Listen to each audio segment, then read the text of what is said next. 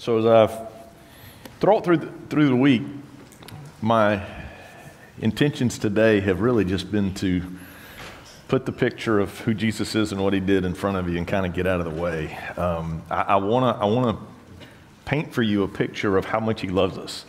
And I do believe that we see that clearly spelled out in the Gospel of Luke, chapter 22. We're going to look there at chapter 22, verse 24 through 34.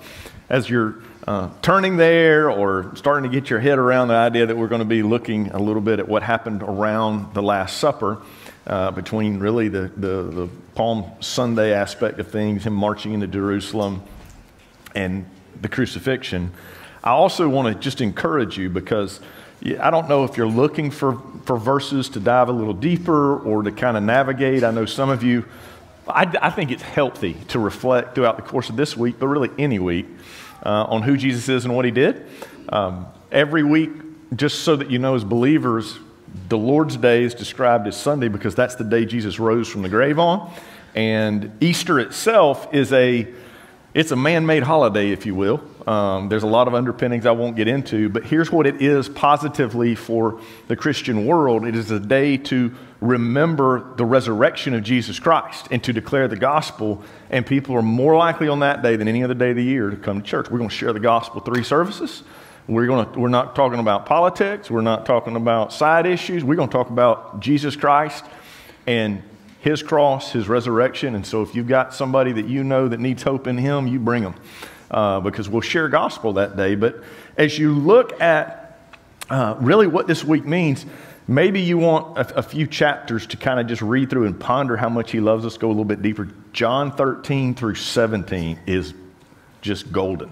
Those of you that have been around here a little bit know that those are chapters that I have loved. The Lord Jesus himself prays for us, for his disciples, and those that would be followers of him that would come later, like you and I, that the disciples would lead to come to a saving knowledge of Christ. And so as you work through, like, Good Friday's coming. Y'all know that, right? Y'all are awake. Y'all are kind of asleep for the second service. Did y'all have your coffee this morning? Listen, so here's the deal. So Good Friday will come, which represents really the time that he went to the cross itself, and then by Sunday morning we'll be reflecting heavily on his resurrection. Now, we've been talking about love quite a bit in recent weeks. We've been talking about what that looks like. We've referenced John 13, where it says they'll know you're my disciples and how you love one another. We talked a lot about 1 Corinthians 13 and what true love looks like. But we also know that Jesus himself is the picture of love. He gave us not just the image in his going to the cross, but even in how he loved his disciples. Here at the end, it matters. In fact, they were not a perfect group of people. Y'all know that collectively, like, he knew that he'd chosen a bunch of ragamuffins. I guess he knew that because he picked them specifically. When we look at their lives and we see where they came from, not just, by the way, you don't have to be a ragamuffin because you're a fisherman, just saying. But these were not, I mean, they were a variety of backgrounds, but he didn't just pick the people that were the most religious of the group. And so he acknowledges, in the passage that we're going to look at today, he acknowledges their frailty, their humanness. But he also acknowledges in that process his expectation and belief of what their potential was.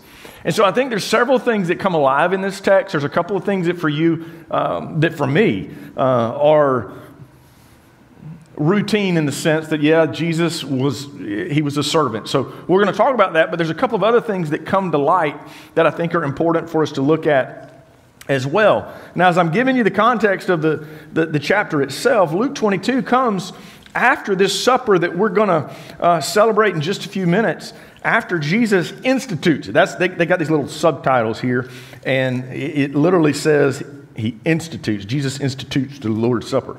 Well, what does that mean? He changed what was a historical supper that they had celebrated for generations, that they knew as the Passover in Jewish life, and he gave it a completely different meaning. Like, he gave it a meaning relative to the cross during the time they were taking that meal. Now, if you don't know much about Jewish history, and even if you do know a little bit, it's good to be reminded of it.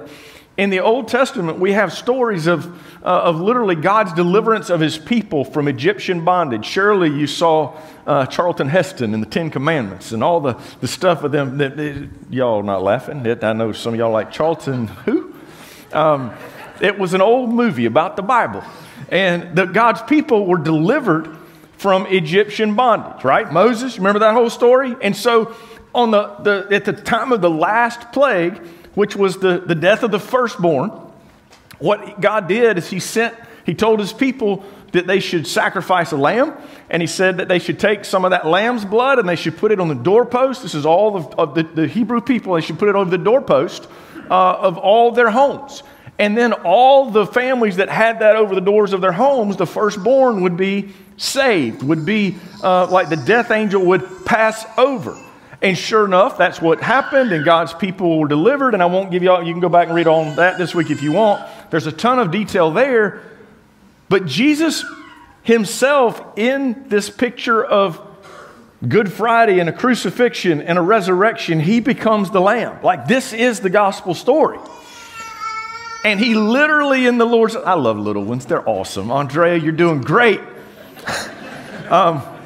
You don't know, do you call her out and embarrass her worse, or do you just make it okay? I think I made it okay, but I got to quit now. Or it'll make it worse. So here's the gig. Here's the gig. So what you have with this Passover meal is, I want you to know this about the symbol. This day matters because, in the Lord's Supper matters because Jesus gave us a sacred symbol to remember him by. And he said, these elements that I'm about to give you reflect the body that I have that's about to be broken and my blood that's about to be shed for you. So we went from a lamb and its blood being put on the doorpost and all that had that being saved to the blood of Jesus and his crucifixion, even though he was without sin, right? He took and paid our penalty. And so now he is becoming the sacrifice by which we are atoned. And he told them, I don't ever want you to forget this. Now, here's what's crazy. I don't know if crazy is the right word here. It doesn't sound real academic. But in the middle of the turmoil of what's happening, coming into Jerusalem, them acting as though he was a king, they're going to turn on a dime. The community itself is, like the people in Jerusalem are. It would have been a very full city because of all the Jews coming from all over the world to celebrate the Passover, right? This was part of what was happening in that place. There would have been more military presence out of concern of unrest and those kind of things, so the Roman presence would have been strong. And in the middle of all that, Jesus, in preparation for this Passover, yes, he has them go and get the colt, and he rides in on the colt, and we see all these things happen. They prepared the room for them, but when they came into the room, when you read of that week, the first thing Jesus did was wash their feet.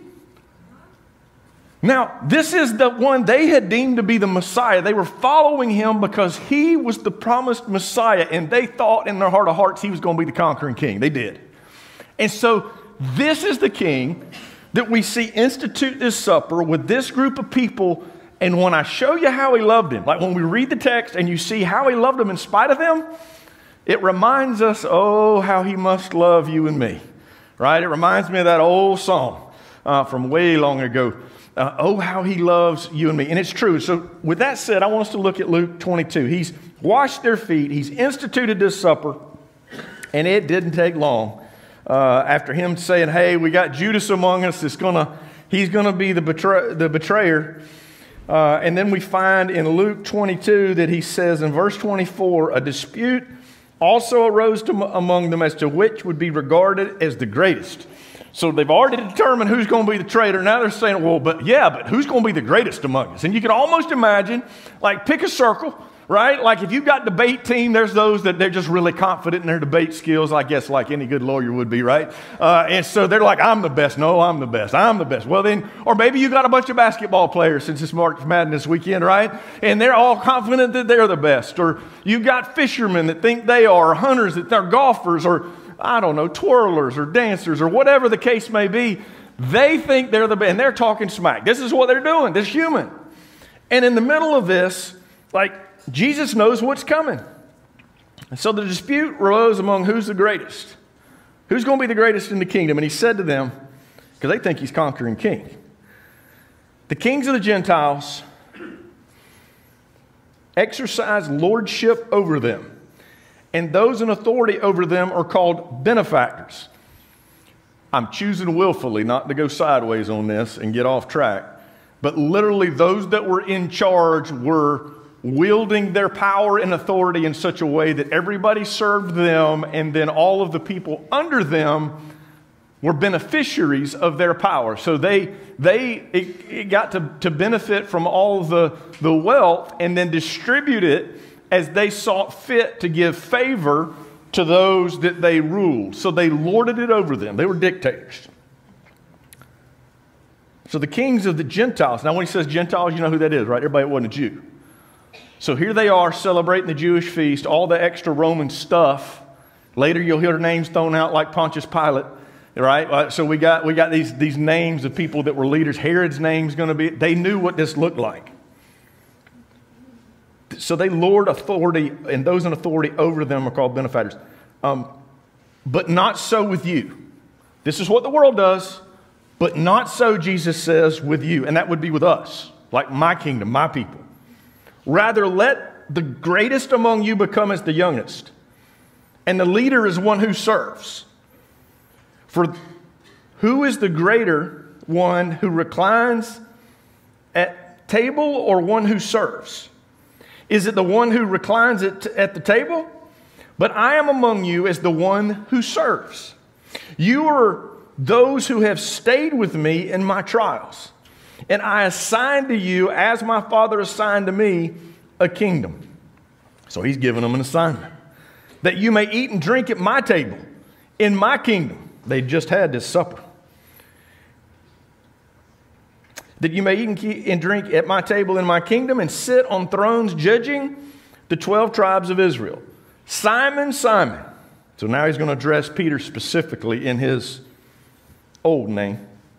Behold, Satan demanded to have you, that he might sift you like wheat.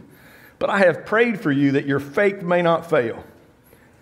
And when you have turned again, strengthen your brothers. Peter said to him, Lord, I am ready to go with you both to prison and to death. And Jesus said, I tell you, Peter, the rooster will not crow this day until you deny 3 times that you know me. Now, this is a pretty heavy passage. But I also think it's a pretty personal passage for many of us in a whole lot of ways. And I want us to look at 4 different ways that we're able to see how Jesus loves us, that instruct us on how we should love others. And I dare say it elevates the standard and it challenges everybody. It's challenged me this week. It's caused, repentance is the word that keeps coming to mind. Like when I read this and I think about us and I think about the world we live in. Y'all have maybe seen where it says somewhere, the little quote that says, you know, if the Bible were written today, Paul would be sending us a letter. Well, he'd be sending the whole country one. I think he would. I think when I read this, it's like, oh, Paul probably has some things for me to say to me. And I think probably Paul would have some things to say at each of our houses, right? And so it's with humility that I want us to look at this and look at how Jesus loved them. First, in verse 24 through 27, it says that he led and he loved by serving. When we look at Jesus and we know that Jesus is our example, yes, he came as sacrifice, but he's the example of who we aspire to be. He shows us how God interacts with us and how we should live life as God strengthens us, like in perfection, what that would look like when the Holy Spirit, when we're surrendering to the Spirit and not to the flesh. And so we want more Jesus, less humanity. And here's what it looks like. First, it looks like him leading by loving and serving. He loved them by serving them. You say, well, where does it say that? Well, we read it as we went along. In the world, the Gentiles lord leadership over them. That's how they did it. He says, not so among you, not so in my kingdom.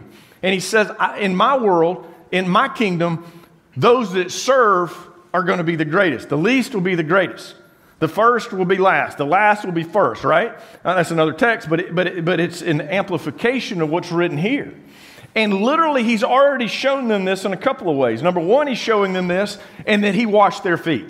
In that setting, the leader didn't wash feet. And so they all came in. They know who he is. He is rabbi. He is Messiah. He is teacher. And as they were seated, he took the position of grabbing the towel. I mean, this is the setting that we're in. He took the position of grabbing the towel and coming and washing feet. And in the process of that, they're like, oh, no, you don't need to wash my feet. It's like, no, this is what I do. We're serving. And so what we find is that he did it that way. But we also know that he was going to give his life for them. So that's it's kind of an expected that you know that this is true because we've seen the picture of the gospel. I'll tell you another thing that was a struggle is they literally did believe that Jesus was going to at some point like snap his fingers and all of a sudden, if he could feed the many and he could bring Lazarus to come forth and he could heal the leper and do all these things, surely now's the time to conquer. And one of the places that Jews had it wrong is they had missed the text in the Old Testament that described the lamb that was slain. And by his stripes, we are healed. And the scriptures literally teach we have a conquering king who is coming, but that he's coming and he's already won, but the conqueror's not coming back yet, right? Like we anticipate it. We pray for it. We say, Lord Jesus and Holy Spirit, come. But if we are looking at where we are in the world order of things in God's kingdom, it's already but not yet. We have victory in Christ, but we are like, he hasn't returned yet. So what does that mean? We're still in the servant mode. He was the suffering servant that gave us that picture of how to live life. So what does that look like? Well, one of the ways that we see that come off the rails is after Jesus died on the cross and rose from the grave, most of the Jews did not believe Jesus was the Messiah. Still true to this day. There are some Messianic Jews that believe Jesus was the Messiah. Not many of those, right? But there was a group. Have y'all heard of the Maccabees? Some of y'all are like, I know that name from somewhere. Some of you may know exactly. Most of you don't. You would know it as the name of one of the couple of books that are in the Bible, or like not in the Bible, but that happened between, they're in the Catholic Bible. They happened in the period between Old Testament and New Testament. I won't lose you right here, but I want you to see this. These were rebel warriors with a Jewish background. Zealots. They believed that the Messiah was going to come and be conquering king, and it's our job to take up arms and make it happen now. And I want to tell you that as you look at the world around you, trying to figure out where do I fit in all of it, we still serve a suffering servant. He is conquering king and he is coming again, but his instructions to us have not been to be like the leaders of the Gentiles. His instructions to us are that we should serve, that we should love, and that we should serve. I think it matters that we hear that out loud. We also know that, I don't know if about y'all, that kind of intimidates me, the way that he loved and served at the level that he did, the sacrificial nature of it all. The second thing that we see here is that he saw their sacrifice and he promised them a reward. This is one of those things that I have not picked up on in the past. Normally I get so hung up on the leadership principles, the servant leadership that reflects who Jesus is and that should still reflect, by the way, how we serve in the home, in the business, and in the community. We as believers. Let me pause for a second. I missed something on this that I wanted to, I didn't hit it in either service really. We have been preparing to serve. Many of you have already signed up to serve at Easter. Many of you serve your families. But this coming week, as all these folks come in that we don't get to see, we're going to get to serve. We're going to get to be the church and be the body of Christ and serve people in his name. I'm excited about that, by the way. And so I'm grateful that you guys are willing to come alongside us this coming week. But remember that whenever the seats start filling up and we ask you to scoot over, or you're trying to figure out things in the parking lot and somebody gets a little close to your car, or that baby over on the other side gets a little bit whatever, be patient and love and serve, right? The second piece, though, he saw their sacrifice and promised a reward. We see this like it's in the text. And I read this and I'm like, wait a minute, did I read what I thought I read? Verse 28, you are those who have stayed with me in my trials. This is Jesus talking to a group of men, his guys, one of whom, by the way, Judas was going to betray him, but Peter was going to deny him. He's sitting at the table right then, and he says to them, you stayed with me through my trials, and I'm going to reward you for it. In other words, you're all disputing about, not you all, but he's saying to them, you're asking me who's going to be the greatest. You're going to be servants. But then he says, don't think I hadn't seen what you've done on my behalf. Don't think that I haven't seen your faithfulness. Don't think that I haven't seen the loyalty and every sacrifice that was made in the name of Jesus Christ. Like you thought it went down for nothing, that nobody saw it, and he's their leader saying, I see it. Literally, the text says, you are those that have stayed with me in my trials. And I assign to you, as my Father assigned to me, a kingdom that you may eat and drink at my table in my kingdom and sit on thrones judging the 12 tribes of Israel. It just comforts me. I don't know if it comforts you. It comforts me. Is it fair to say that in this life, there is injustice that occurs? I mean, we've all had it happen at some point, haven't we? Some of you may be in the middle of it now. If you haven't been, you either have or it's coming. Because that's the world we live in. Things don't happen on time, and we really shouldn't be living so that we get noticed anyway, right? But if you wonder, does God see my sacrifice? Yes, he sees your sacrifice. Now, you would think, I'm way too human sometimes.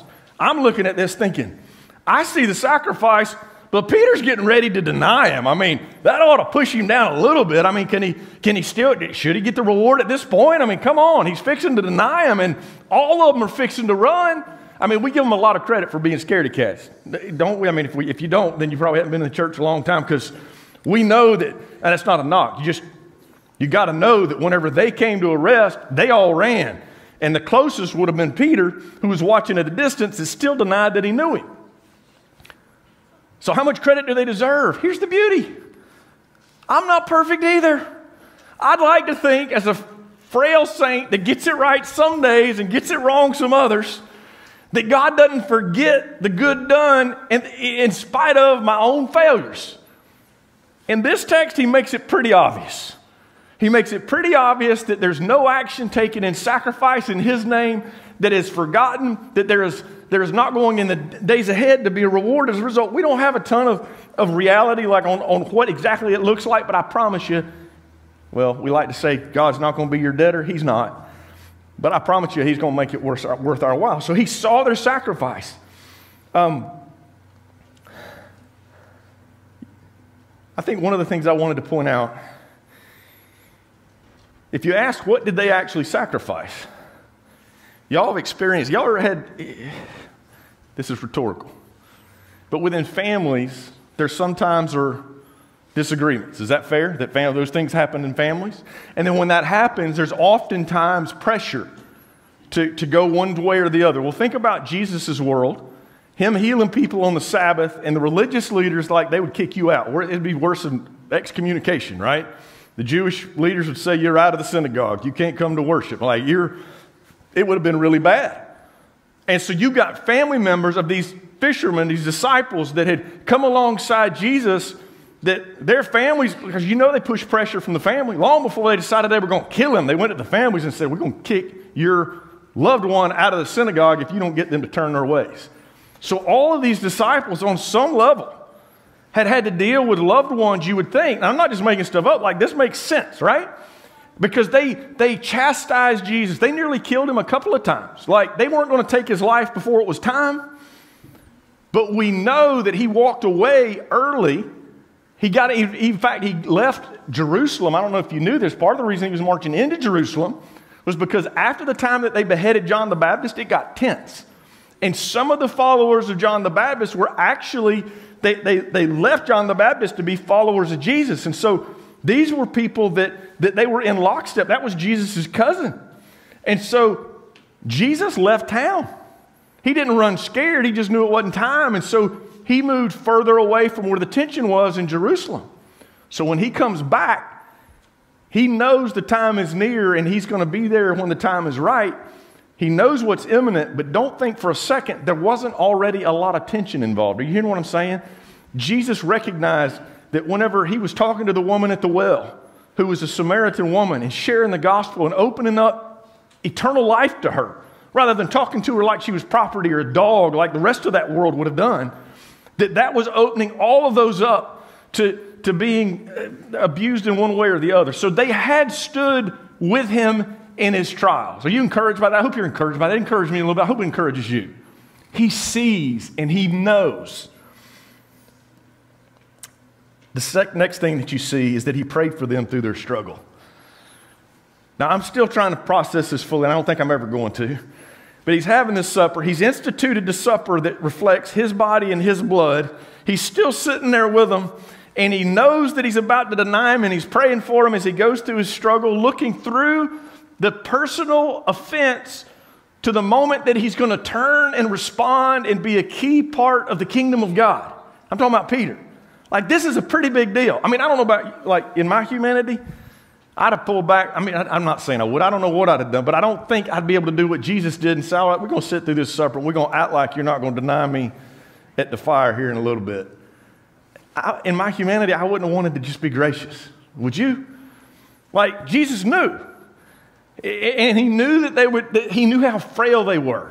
And what I'm telling you is that he prayed for them in spite of the struggle. So where does it say that? Verse 31. He's talking specifically now to Peter. And it says, Simon, Simon, behold, Satan demanded to have you that he might sift you like wheat. But I have prayed for you that your faith may not fail. And that when you've turned again, you will strengthen your brothers. Now I want y'all to think about this text for a minute. He's applying it specifically to Simon Peter. And he's saying, I know that you are about to go through a difficult struggle and temptation. I know that you are. In fact, the enemy came and asked for permission to do it, and it's coming. And I have interceded on your behalf to the Father that your faith would be strong through this, Peter. Now, all the while, Peter said, oh, no, I'm not going to deny you. I'm not going to deny you. He thought he was stronger than he was. But the Lord Christ is praying for him. I want you to take this for a second. And then he's praying. Look, I'm giving you the last point. He expected big things despite their failures. Can I go ahead and give you the last point? I don't know if it's fair to do that in order, but or out of order like that. But it kind of is mixed together because he's doubling down on Peter, even though Peter's a mess up. The mistake, the failure that Peter's about to have is not going to keep him from accomplishing the thing that God put him together for, the thing that God built him for, the thing that God called him for. It didn't take the call away from his life and ultimately what he would become. In other words, his disappointment and the pain that Jesus may have experienced and the fact that Peter was frail. I mean, can we just pause a second? Fast forward to the garden they're going to be in just a few minutes. Because not a few minutes, but later that evening, they would be in the garden praying, and he's going to say, Peter, can you not pray and stay awake, man? I'm about to go through a thing. Like, these are frail men. And Jesus is interceding on his behalf. One of the things that I learned in seminary that I've tried to practice, and when I do it, it really is an encouragement, and I think it may be to you. I don't know if you feel like you've been going through a struggle. I don't know if you feel like life's been tough, but sometimes you ought to personalize Scripture by inserting your name. And in this space, I think it's powerful. I want to insert mine because I don't want to insert yours. I don't think that'd be right. But as you look at this verse, I want you to, and maybe you, as I'm inserting mine, you do yours. But instead of Simon, Simon, Steve, behold, Satan has demanded to have you. Like, you're going to go through a thing.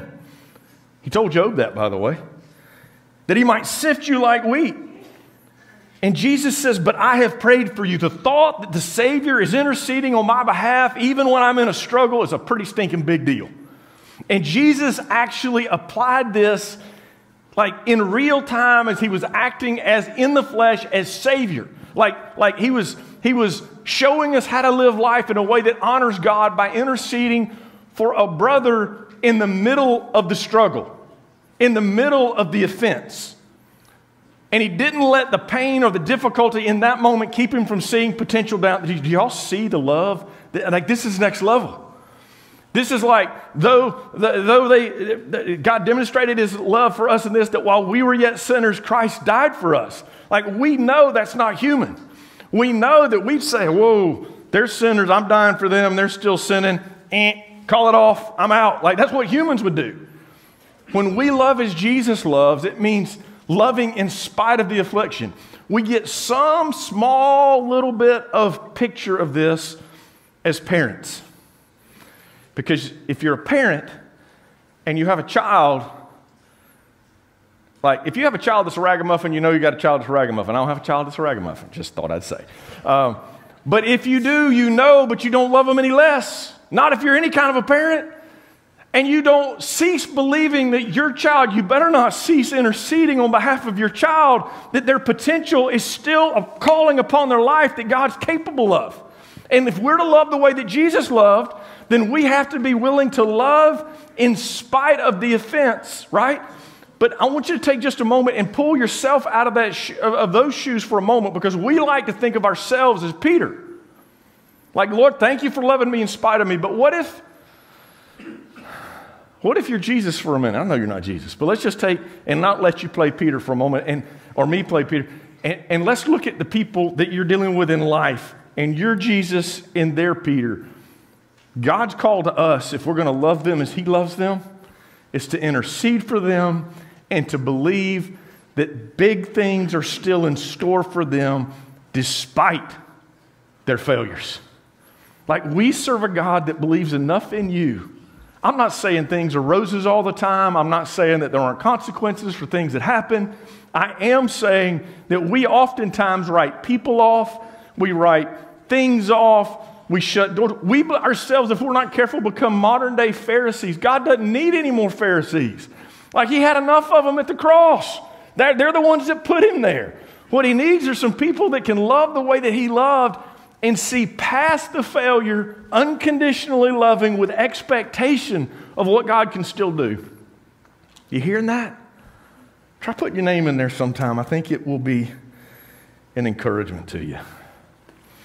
So as we come to the close and we say, well, what do we do with all this? Well, I want to see us set the tone, a tone of gratitude, a tone of thanksgiving for who Jesus is and what he did, a tone that causes us to want to serve and want to share. Because if we believe that Jesus is returning, and we do believe that as Christians, we do believe that Jesus is going to return. Well, then our basic mission is to love as he loved and give as he gave and seek for there to be more of him and less of us. And so often we get hung up in lesser things. I'm hopeful that for you, that you're hearing some of what I feel like in my own heart that I've been hearing, which is, God, help me to love people as you loved people. I've still got some growth to go. Anybody else still got some growth to go? You don't have to raise your hand, but you're nodding enough. And even if you're not, I know you've got some growth to go. Listen, this is the time where we celebrate the supper. And before we jump right in, I'm going to pray. One of the things that's traditional. These days, I think we like tradition more than we don't, which is kind of strange, because it's one of the ways that the world's changing. It's not a bad thing in some ways, but here's what I wanted to get at. The Bible is really clear about those that partook of this supper. Paul wrote a letter to the church at Corinth. He told them to take this serious, and he told them to all take it together at the same time, but he also talked about their heart condition. I've had people before say, I cannot take the supper. I don't feel I'm worthy. Can I just tell you, you are never, ever going to be worthy to take the supper of the Lord. You aren't worthy of salvation. You never were, never going to be. Here's what it means to be worthy in the moment. Is to be able to say to God, Lord, there's things I know that I shouldn't have done, that I did, or that I didn't do, that I should have. I'm putting those in front of you right now and asking you, I know you've forgiven me as far as the east is the west, but Lord, I want my slate clean before you, and I don't want to abuse the grace you've provided. It just means having a clean slate before the Lord, like keeping it real with him. All right? That's where the word repentance comes in. It's a change of heart and mind. Like, I see the word as God has shown me how to love people, and there may be some areas that I'm not doing it as I should, and I want to do better. I want to be more of him and less of me. So before we jump into the bread and the juice, I want us to pray and ask God to help us as we repent.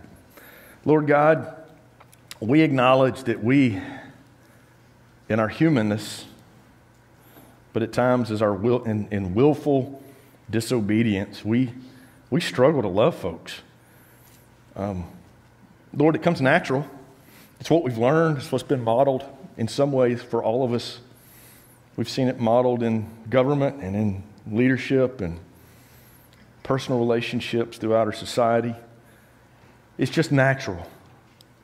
that doesn't make it okay. You have told us as believers you want us to be different. And Lord, I pray with my heart of hearts that you would help us to love as you love. Lord, I pray that you would help me to reflect what it is to serve, to lead by serving and loving as you did. To be able to, in the middle of the difficult space and in the struggle, know that you are interceding, that you see all, to know, Father, not just that it's worth it, but Father, also to know that you care. You care. There's potential in me in that calling, and there's potential in others in the calling in their life, despite our frailty. Because you didn't choose those disciples because they were perfect. You called them because they were willing, and they sought to be obedient, and you did amazing things in their life. Lord, we pray you do God-sized things in our life in spite of us. Where we have failed, we repent, and we turn from those things, and we ask for your forgiveness. We ask it in Jesus' name. Amen. Listen, Jesus handed them, he didn't stop the supper in spite of who they were. He handed them the bread, and he changed the supper they were used to altogether. And he said, I don't think they got it. They didn't. They didn't get it all right then. But he said, this bread is my body, which is broken for you. They were clueless. And yet he was setting a tone for the days ahead. And he said to them, take and eat in remembrance of me.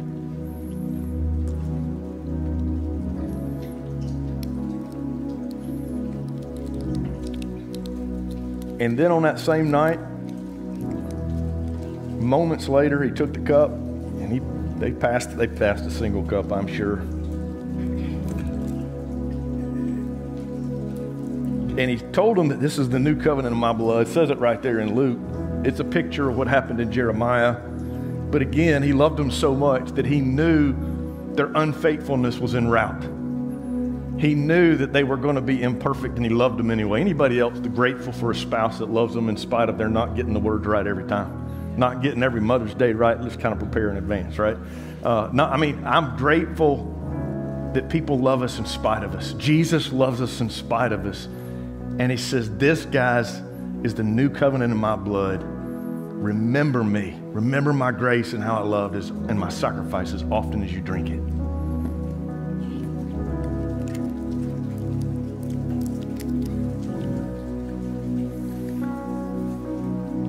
Would you stand together with me?